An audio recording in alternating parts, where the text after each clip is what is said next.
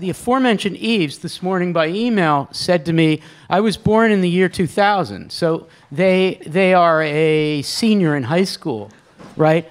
So they were born in 2000, and therefore so Eve's never seen a card catalog, right? So I think it's important, Joe, for us to say, and then Erica, what's this thing about the card catalog, and why would Erica Baum, a photographer who is, it's a fairly early project, like your third major project, I think, why would a photographer-poet, be interested in the card catalog? Joe, any thoughts on that? And also, here's the here is the extra question. He who shall not be named as a noun, adjective. What does that have to do with aleatory poetry? There's another one. Okay, Joe, take it away. Well, speaking as a poet, the card catalog is just pure nostalgia. I remember it well from elementary school, and I'm pretty sure I still know how to use one. So it's just this, it's sort of like space junk in a way, it's just kind of floating out there. It's weird. It's become weird, in its obsolescence. Yeah. That's really cool. Does anybody, we're going to take a phone call. We have someone on the phone. Mandana, can you just add why, well, Erica has to do it too. Mandana, then Erica, and then the phone. Why would this artist be interested? What is it about the card catalog that makes aesthetic thinking possible?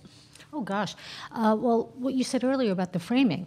The card catalog frames a beginning point and a terminal point, and nothing outside of those 2 points, but everything within those 2 points. So it's both a limitation as well as limitless possibilities. Yeah.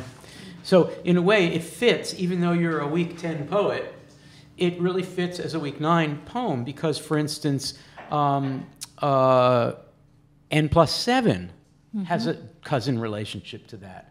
It's alphabetical. Or Nick Montfort's Constraint in The Exhaustion of Libraries, where it's an alphabetical poem. It's a poem of alphabetism or abecedarianism with that kind of constraint. So and this is one of your favorite pieces. Thank you for giving me a photograph of it.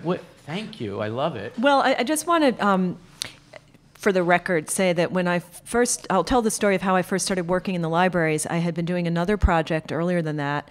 I was in graduate school at Yale, and I was photographing blackboards, and I was going to classrooms and photographing in between class, looking at what was on the blackboard and experiencing something where I would question, what was this lecture about? And then enjoying the fact that that wasn't available to me, but I could only experience what was in between that.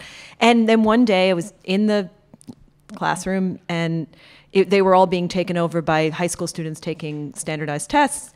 So I took my tripod and my view camera and my lights to the library and pulled open a drawer. And the reason I'm telling the story this way is that in my mind at the time, this was a quotidian thing that we all did. It wasn't a documentary thing. But then after I graduated, I continued doing that project. I really just started at the very end of my time at Yale. And I continued the project going to Jersey City, going to NYU, going to lots of libraries.